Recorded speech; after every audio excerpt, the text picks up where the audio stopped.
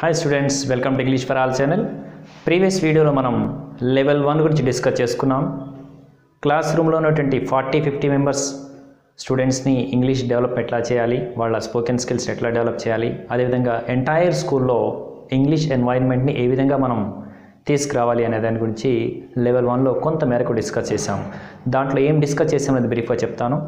In level 1 first మనం class వైజ్గా అదేవిధంగా స్కూల్ మొత్తాన్ని ఎంటైర్ స్కూల్ని ఏ విధంగా డెవలప్ చేయడానికి, ఇంగ్లీష్లో వాళ్ళందరినీ కూడా పర్ఫెక్ట్ చేయడానికి మనం చేసేటువంటి ఫస్ట్ స్టెప్ ఏంటి అంటే డైరీ రైటింగ్. ప్రతి ఒక్క స్టూడెంట్ కూడా వాళ్ళు ఒక long నోట్స్ని, white pages long నోట్స్ని డైరీలా use చేస్తారు. ఉదాహరణకి 10th క్లాస్లో మనం తీసుకున్నట్లయితే 10th క్లాస్లో ఏ సెక్షన్ ఉందనుకోండి, ఆ ఏ సెక్షన్లో గర్ల్స్ అందరూ కూడా ఒక 20 మెంబర్స్ ఉంటారు అప్రాక్సిమేట్గా. వాళ్ళందరికీ కూడా ఒక రిప్రజెంటేటివ్ని పెడతాము. బాయ్స్ అందరికీ ఒక రిప్రజెంటేటివ్ పెడతాము. రిప్రజెంటేటివ్ ఏం చేస్తారు అంటే మార్నింగ్ అవర్స్లో అసెంబ్లీ అయిపోయిన తర్వాత ఈ పిల్లలందరూ క్లాస్కి వచ్చిన తర్వాత అందరికీ కూడా వాళ్ళ డైరీని డిస్ట్రిబ్యూట్ చేసేస్తాడు. ఈ 10 to 15 minutes టైంలో దాన్ని డైరీ బెల్ అంటాం. మనం ఇంతకుముందు ప్రీవియస్ వీడియోలో డిస్కస్ చేసుకున్నాం. మళ్ళీ కన్వీనియంట్గా ఉంటుందని మళ్ళీ ఈరోజు చెప్తున్నాను. దాన్ని డైరీ బెల్ అంటాం. మార్నింగ్ అసెంబ్లీ అయిపోయిన తర్వాత పిల్లలందరూ గ్యాదర్ అయిన తర్వాత ఆ 10 to 15 minutes పాటు ఈ పిల్లలందరూ కూడా ఈ రిప్రజెంటేటివ్ ఇచ్చినటువంటి డైరీస్ని, యాక్చువల్గా వాళ్ళ నోట్స్ని ఈ రిప్రజెంటేటివ్ కరెక్ట్ చేసుకొని టీచర్ దగ్గర కరెక్ట్ చేయించి మళ్ళీ వీళ్ళకి మార్నింగ్ అవర్స్లో డిస్ట్రిబ్యూట్ చేస్తాడు. ఈ డైరీ తీసుకొని వాళ్ళు ఆ 10 minutesలో 15 minutesలో ఎస్టర్డే యాక్టివిటీస్ని రాస్తారు. వాళ్ళు రాయటం కంప్లీట్ అయిపోయిన తర్వాత వాళ్ళకి ఏమైనా డౌట్స్ వస్తే ఆ కన్సర్న్ టీచర్, అదే క్లాస్ రూమ్లో సోషల్ టీచర్ ఉండొచ్చు, సైన్స్ టీచర్ ఉండొచ్చు, మ్యాథ్స్ టీచర్ ఉండొచ్చు, ఎవరైనా ఉండొచ్చు, వాళ్ళ దగ్గర క్లారిఫై చేసుకోవడం ప్రయత్నం చేస్తారు. ఒకవేళ అప్పటికీ సాధ్యం కాని పక్షంలో వాళ్ళు డౌట్ అని చెప్పేసి డైరీ రాయటం అయిపోయిన తర్వాత డౌట్ అని చెప్పేసి 1, 2, 3, 4 పాయింట్స్ రూపంలో వాళ్ళ డౌట్స్ని వాళ్ళ మదర్ టంగ్లో రాసేస్తారు. ఈ రాసినటువంటి డైరీస్ని బెల్ అయిపోగానే, డైరీ బెల్ ఎండ్ కాగానే ఆ 15 minutesలో ఈ రిప్రజెంటేటివ్ వాళ్ళ దగ్గర నుంచి డైరీస్ కరెక్ట్ చేసుకొని వాటిని లీజర్ టైంలో ఈ 20 మంది కోసం, ఈ గర్ల్స్ గ్రూప్ కోసం అపాయింట్ చేయబడ్డటువంటి కన్సర్న్ టీచర్ దగ్గర ఈ బుక్స్ని ఆయన ప్లేస్ చేసేస్తాడు. ఈ రిప్రజెంటేటివ్ ప్లేస్ చేస్తూ ఉంటారు. ఇంకా ఇది మనం రొటీన్గా జరుగుతున్నటువంటి యాక్టివిటీ. ఈవినింగ్ అవర్స్లో ఈ టీచర్స్ అంతా కూడా బాయ్స్ గ్రూప్కి ఒక టీచర్ ఉంటారు ఆ 20 members కోసం, గర్ల్స్ గ్రూప్కి ఒక టీచర్ ఉంటారు. అదేవిధంగా 9th క్లాస్లో ఏ సెక్షన్లో బాయ్స్ గ్రూప్, అదేవిధంగా గర్ల్స్ గ్రూప్ ఒక కన్సర్న్ టీచరు, అదేవిధంగా రిప్రజెంటేటివ్స్, అదేవిధంగా బి గ్రూప్లో కూడా, బి సెక్షన్లో కూడా ఆ విధంగా ప్రతి క్లాస్లో బాయ్స్కి ఒక రిప్రజెంటేటివ్, అదేవిధంగా ఒక కన్సర్న్ టీచరు, గర్ల్స్కి ఒక రిప్రజెంటేటివ్, అదేవిధంగా కన్సర్న్ టీచరు, ఆ విధంగా మనం అపాయింట్ చేస్తాము. వాళ్ళ వర్క్ ఏంటి అంటే ఈవినింగ్ అవర్స్లో వాళ్ళంతా కూడా స్కూల్ అవర్స్ అయిపోయిన తర్వాత, పిల్లలు వెళ్ళిపోయిన తర్వాత వీళ్ళంతా ఒక 30 minutes పాటు, ఎందుకని అంటే మనం ప్రతి ఒక్క టీచర్కి ఎన్ని డైరీస్ ఇస్తున్నాం, 20 డైరీస్ ఇస్తున్నాం. 20 diaries in the sense 20 half pages కానీ 1 page మ్యాక్సిమం రాస్తే పిల్లలు 1 page రాస్తారు. ఎక్సెప్షన్ కేసెస్లో మనం ఇంతకుముందు చెప్పుకున్నట్టుగా 2-3 pages రాసేవాళ్ళు ఉంటారు. నార్మల్గా మాత్రం ఒక 1 page రాస్తూ ఉంటారు. అంటే 20 pagesని కేవలం ఎస్టర్డే యాక్టివిటీస్ని, దట్ మీన్స్ డైరీని కరెక్ట్ చేయాల్సిన బాధ్యత ఆ కన్సర్న్ టీచర్ మీద ఉంటుంది. ఒకవేళ ఆ టీచర్కి ఇబ్బంది ఎదురైతే, if she or he is unable to correct any of the particular sentence, if she gets any doubt, ఈ టీచర్స్ గ్రూప్ అందరికీ కలిపి మనం ఇంగ్లీష్ డిపార్ట్మెంట్ నుంచి ఒక కోఆర్డినేటర్ని యూజ్ చేస్తాం. ఉదాహరణ కోసం మనకు 10 టీచర్స్, 10 members టీచర్స్ ఉన్నారు, వాళ్ళంతా కూడా డైరీస్ కరెక్ట్ చేస్తున్నారు. ఆ 10 membersకి మనం ఏం చేస్తామంటే ఒక కోఆర్డినేటర్ని ఇంగ్లీష్ డిపార్ట్మెంట్ నుంచి అపాయింట్ చేస్తాం.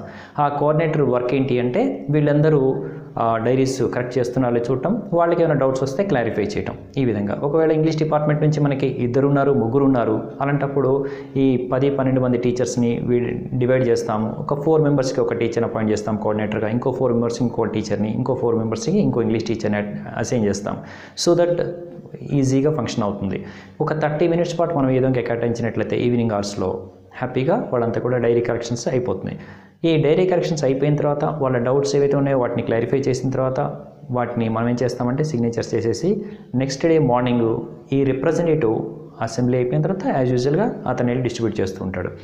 ఈ క్రమంలో మనం ఇంకొక చిన్న వర్క్ చేస్తే బాగుంటుంది. అదేంటి అంటే ఎవ్రీడే అసెంబ్లీ అనేది ప్రతి క్లాసులో, ప్రతి స్కూల్లో ఉండేటువంటి రెగ్యులర్ యాక్టివిటీ. మండే రోజు ఈ పిల్లలందరూ డైరీ రాశారు. మండే ఈవినింగ్ టీచర్స్ అందరూ కూడా కన్సర్న్ టీచర్స్ కరెక్ట్ చేశారు, కోఆర్డినేటర్ సైన్ చేశారు, ఎవ్రీథింగ్ ఈజ్ గుడ్. మనం ఏం గమనించామంటే 10th క్లాస్ ఏ సెక్షన్ నుంచి పలానా రవళి, ప్రకాష్, కిషోర్, స్రవంతి వీళ్ళంతా బాగా రాశారు, చాలా ఎఫెక్టివ్గా రాశారు. అదేవిధంగా 10th క్లాస్ బాయ్స్ నుంచి కొంతమంది, గర్ల్స్ నుంచి ఆ విధంగా మనకి కొంతమందిని ఐడెంటిఫై చేసాం, చాలా ఎఫెక్టివ్గా రాశారు, వాళ్ళ ప్రజెంటేషన్ బాగుంది డైరీ రూపంలో, వాళ్ళని మనం అప్రిషియేట్ చేయాలని మనకు అనిపించింది. ఏం చేస్తామంటే next day morning, Tuesday morning, మనం ఆల్రెడీ ఈవినింగే డైరీ కరెక్షన్ అయిపోతుంది, మండే ఈవినింగే, కాబట్టి వాళ్ళ పేర్లు మనం లిస్ట్ రూపంలో రాస్తాం. బాయ్స్ పలానా మెంబర్స్, ఒక 3 మెంబర్స్, 2 మెంబర్స్, 5 మెంబర్స్ ఆ రోజు బాగా రాశారు. గర్ల్స్ నుంచి పలానా 10th క్లాస్ ఏ సెక్షన్ గర్ల్స్ నుంచి ఈ 3-4 మెంబర్స్, అదే 10th క్లాస్ బి సెక్షన్ నుంచి గర్ల్స్ ఈ 3-4 మెంబర్స్, బాయ్స్ నుంచి ఈ 3-4 మెంబర్స్, 9th క్లాస్ ఏ సెక్షన్ నుంచి గర్ల్స్ బాయ్స్, అదేవిధంగా బి సెక్షన్ నుంచి గర్ల్స్ బాయ్స్, 8th క్లాస్లో కూడా బాయ్స్ గర్ల్స్. ఆ విధంగా మనం ఏం చేస్తాం, కొంతమందిని ఐడెంటిఫై చేసాం.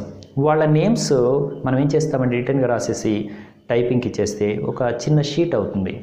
ఒక A4 షీట్లో వాళ్ళందరి పేరు టైప్ చేసేసి వాటిని నోటీస్ బోర్డులో మార్నింగ్ పేస్ట్ చేసేస్తాం.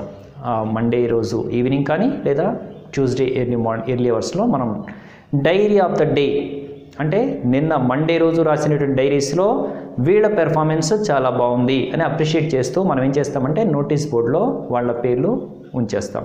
ఇంకా వీలైతే ఫస్ట్ ఫ్లోర్లో ఒక నోటీస్ బోర్డు ఉంటుంది, సెకండ్ ఫ్లోర్లో నోటీస్ బోర్డు ఉంటుంది, లేదా కార్నర్స్లో, అంటే ఎక్కువ చోట్ల మనం వీటిని ప్లేస్ చేయడానికి ప్రయత్నం చేస్తాం. దీనివల్ల ఏం జరుగుతుందంటే పిల్లల పేర్లు ఆ నోటీస్ బోర్డులో diary of the day award goes to so and so person from 10th A section girls వీళ్ళు, 10th బి సెక్షన్ బాయ్స్ వీళ్ళు, 10th బి సెక్షన్. ఈ విధంగా ఉంటే ఆటోమేటిక్గా ఆ పిల్లల్లో తెలియకుండానే మనం మోటివేషన్ తీసుకొచ్చిన వాళ్ళం అవుతాం. వాళ్ళంతా కూడా ఎక్కువ ఇంట్రెస్టింగ్గా, ఎక్కువ ఎఫెక్టివ్గా రాయడానికి ట్రై చేస్తూ ఉంటారు. Not only just pasting their names on notice board and all, what we have to do is we need to announce their names in the assembly.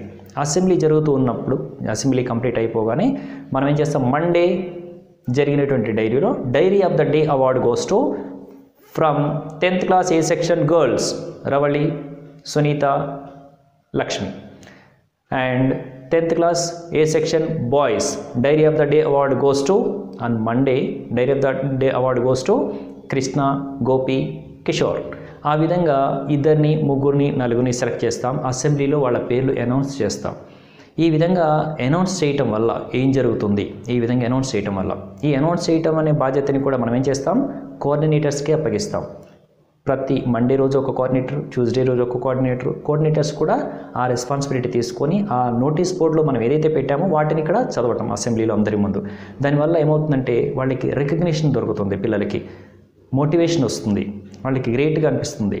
And one more important thing is when they go home, certainly they pass the same information to their parents that yesterday I wrote diary very well, so that I got diary of the day award. Diary of the day award మనకి వచ్చింది, పిల్లలకి వచ్చింది అని చెప్పేసి వాళ్ళు సంతోషంగా వాళ్ళ parents చెప్తారు. దాన్ని బట్టి పేరెంట్స్కి ఏమర్థమవుతుందంటే మా పిల్లవాడు ఇంగ్లీష్లో ఏదో బాగా రాస్తున్నాడు, చాలా హ్యాపీగా ఉంది, వాడు సంతోషంగా ఉన్నాడు అని చెప్పేసి మనకి వాళ్ళకి అర్థమవుతుంది. మిగతా వాళ్ళకి మోటివేషన్ లాగా ఉంటుంది, జలస్ ఫీల్ అవుతారు, వాళ్ళు కూడా ఇంకా ఎఫెక్టివ్ రాయడానికి ట్రై చేస్తుంటారు. మనం నిజంగా అందరూ రాస్తే అందరి పేర్లు చదవడానికి కూడా అభ్యంతరం లేదు కొంతకాలం తర్వాత.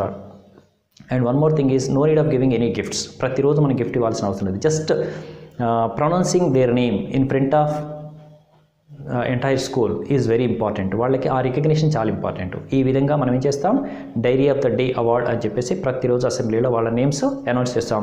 ఎవ్రీ డే నోటీస్ బోర్డులో, కార్నర్స్లో ఆ లిస్ట్ ఉన్నటువంటి పేపర్ని పేస్ట్ చేస్తాం. దీనికి పెద్ద ఎక్స్పెన్సెస్ ఏమి ఉండవు.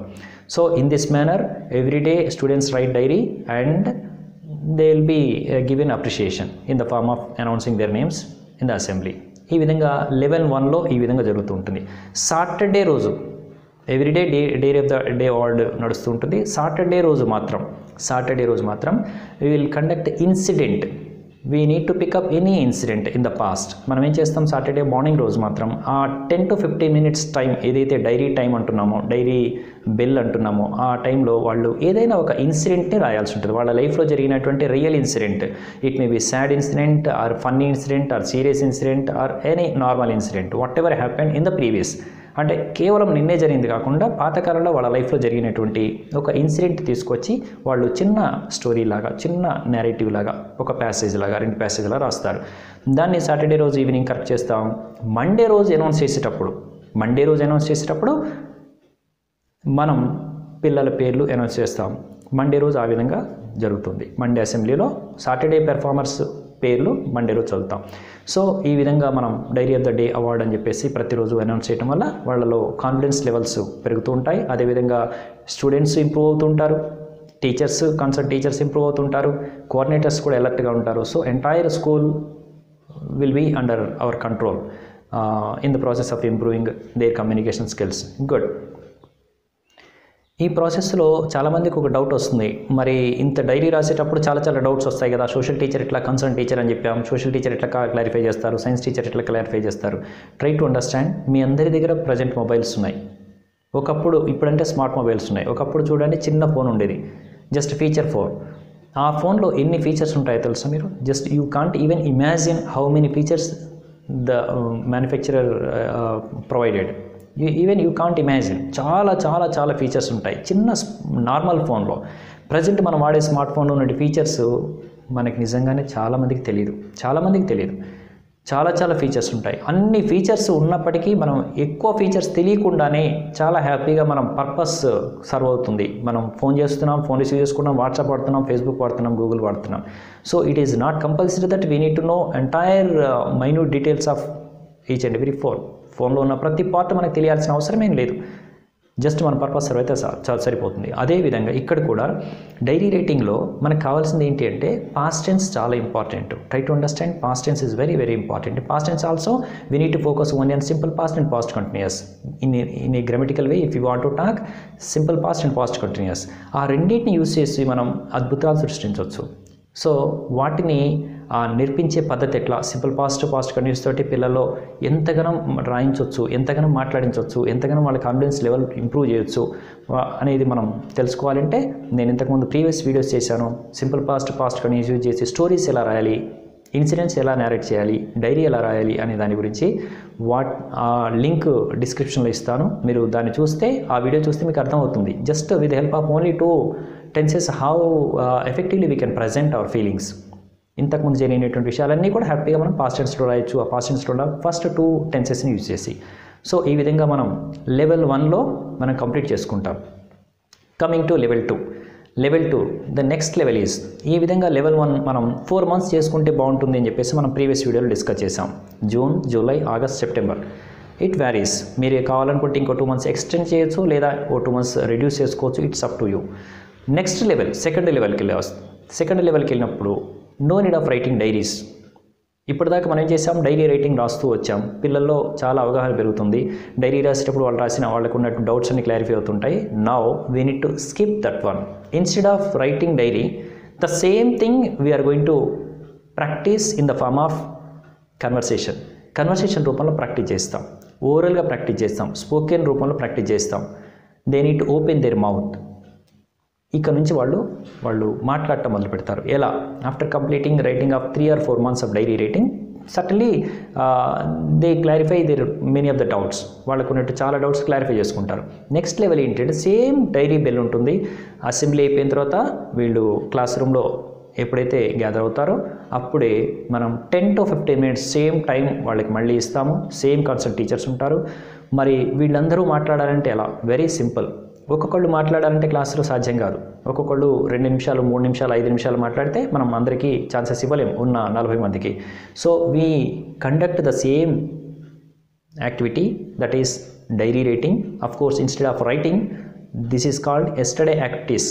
స్పీకింగ్ ఆఫ్ ఎస్టర్డే యాక్టివిటీస్, నిన్న జరిగిన విషయాలు మాట్లాడతారు. ఎలా మాట్లాడతారు అంటే 1 to 1. ఎగ్జాంపుల్, ఒక బెంచ్లో 4 కూర్చొని ఉన్నారు. 2 members పెయిర్. ఈ 2 members 1 పెయిర్.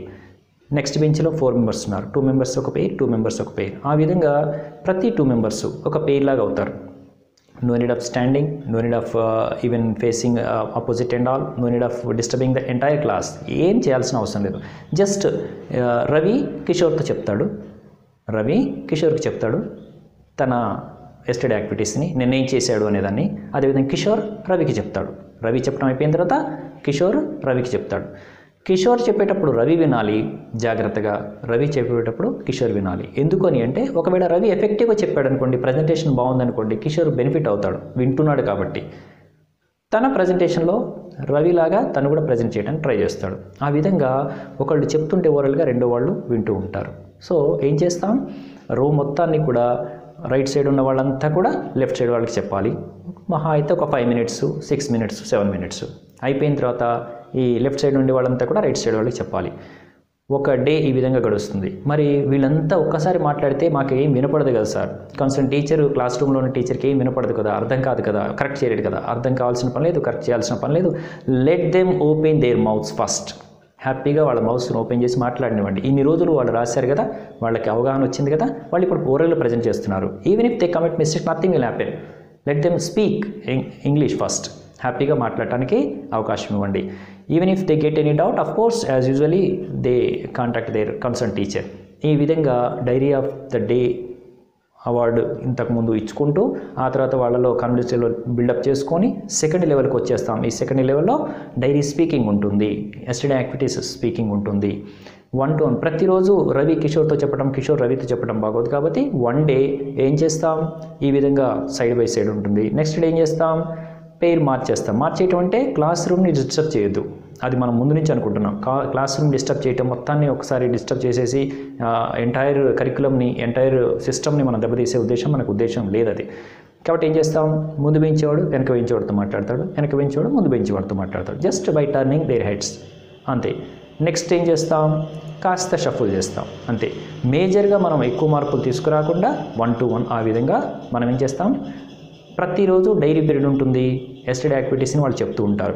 సాటర్డే రోజు యాజ్ యూజువల్ మనకు తెలుసు, సాటర్డే రోజు ఉంటుంది ఇన్సిడెంట్ ఉంటుంది. Incident is nothing but dairy writing only. Dairy అంటే ఎస్టర్డే మాత్రమే రాస్తాం, మరి ఇన్సిడెంట్ అంటే అది కూడా పాస్ట్ టెన్సే, కాకపోతే ఎప్పుడో ప్రీవియస్లో జరిగిందని ఒక ఫన్నీ ఇన్సిడెంట్ తీసుకొని చెప్తాడు, ఒక సీరియస్ ఇన్సిడెంట్, ఒక యాక్సిడెంట్ జరిగిందని, లేదంటే ఒక మ్యారేజ్కి వెళ్ళినప్పుడు ఏం జరిగిందని, ఒక ఫంక్షన్కి వెళ్ళినప్పుడు ఏం జరిగింది, అలాంటి చిన్న విషయాలైనా కూడా.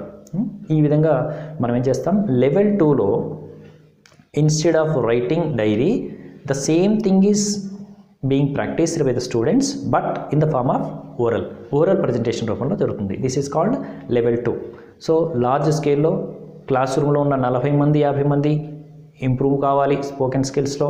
అదేవిధంగా ఎంటైర్ స్కూల్ ఇంప్రూవ్ కావాలి అంటే మనం చేసే పని ఏంటి అంటే, ఫస్ట్ డైరీ రైటింగ్, దాని నుంచి ఓరల్ ప్రజెంటేషను. ఇక్కడ కూడా 10th క్లాస్ ఏ సెక్షన్ గర్ల్స్ ఉన్న 20 మందికి ఏదైనా డౌట్స్ వస్తే వాళ్ళు కాంటాక్ట్ చేయాల్సింది వాళ్ళ కన్సర్న్ టీచర్ని మాత్రమే ఈవినింగ్ అవర్స్లో. సో ఈ విధంగా మనం ఏం చేస్తామంటే over a period of time they will improve. So this is called second level of improving their communication skills. I hope you understood. First లెవెల్లో మనం ఏం చేసాం, రిటర్న్గా రాసాం. సెకండ్ లెవెల్లో దాన్ని ఓరల్గా ప్రజెంట్ చేస్తున్నాం. Okay, I hope you understood, and we are going to have some more levels also. I am going to present those levels in future videos. Thank you for watching English for All channel.